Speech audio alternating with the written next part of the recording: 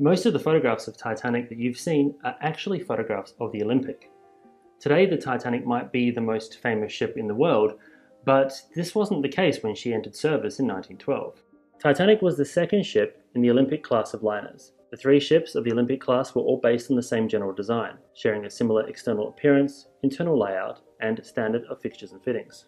Olympic was launched first in 1910 and set sail on her maiden voyage in June of 1911, almost a year before that of Titanic. Because she was the first of her kind, it was Olympic that got most of the attention, at least prior to the Titanic disaster. When the new Olympic was ready for service, White Star Line spent considerable time and funds on photographing the ship. Photography in 1911 was a big deal, and certainly more complicated than it is today.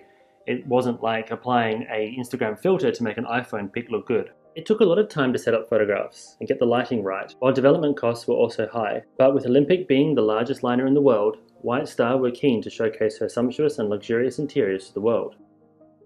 White Star also photographed Titanic before she entered service.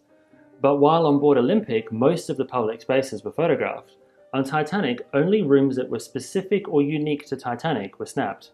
With the two ships being so similar in most areas, it wasn't deemed necessary to photograph public spaces that the two ships shared. It is for this reason that some of the most well-known Titanic photos that you have seen are actually from on board the Olympic, including the iconic photos of the Grand Staircase. There are no known photographs of Titanic's Grand Staircase.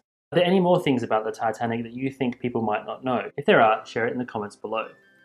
If you're interested in more maritime history, check out my maritime history playlist. Or if you'd like to learn more about some of the ships that I spoke about, check out my website.